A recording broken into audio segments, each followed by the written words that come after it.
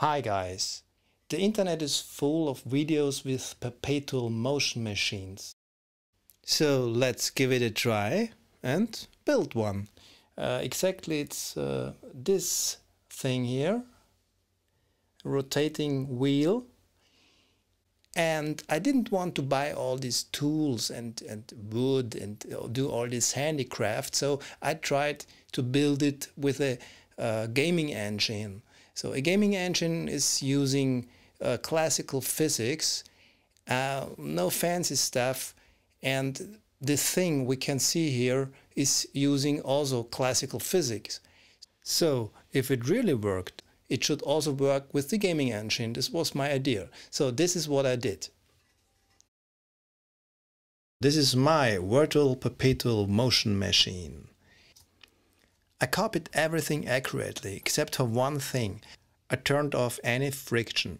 So this virtual thing should in fact work better than the real thing on the video.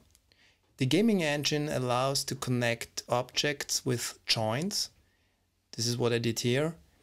And these joints allow also to set a limit on the angle.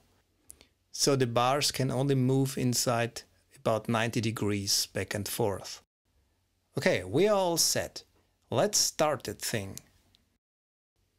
Oh, I think we need to push it a bit.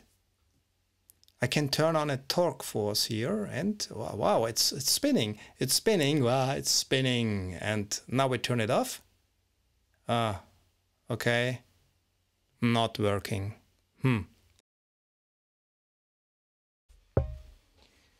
Okay, well, I think this was it. But maybe there is some quantum field wobbling kind effect going on that makes the real thing work. If you have any idea how to bring that thing into motion, you can download the source code for this Unity project from our website. Link is here. And I guess no free energy for the rest of us. Sorry guys, I'm out of here.